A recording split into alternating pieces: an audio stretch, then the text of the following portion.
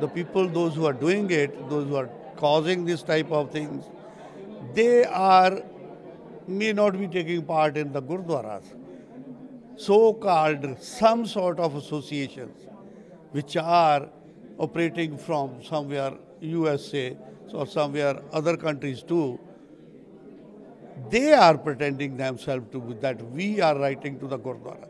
Writing a letter to Gurdwara that we will ban it, or writing something bad words, dirty words, that these things are happening and we are going to do that, block it. No, it's not there.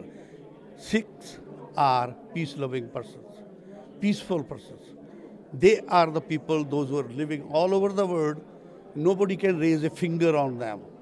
Nobody. If some people, those who are for their own interest, I don't know why they are doing it. If somebody is doing, it's a few, only 5 or 10%, 10 people, not percent, 5 or 10 people total in Canada.